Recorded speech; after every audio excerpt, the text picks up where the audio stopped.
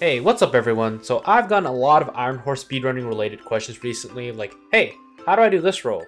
Or, hey, what build should I use for that role?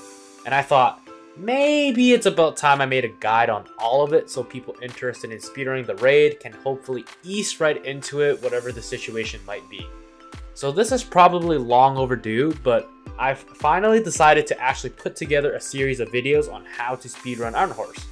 Now keep in mind, strategies and methods can differ from team to team, but this series will go over how I would personally set up Iron Horse speedruns, as well as how I would do the roles at the entry level of speedrunning this raid. So I hope this helps, and I hope that people will actually find use out of these videos, and there will be a spreadsheet linked in the video description below that will contain all builds and roles, so any team can make a copy and use it.